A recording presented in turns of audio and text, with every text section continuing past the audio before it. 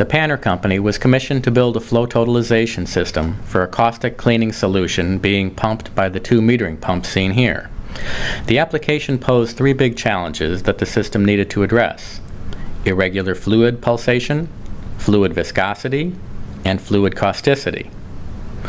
The system contains three major components: two Grundfos metering pumps, two Blacoh Sentry pulsation dampeners, and two Kaitola gear-type flow sensors specialized for viscous fluid applications.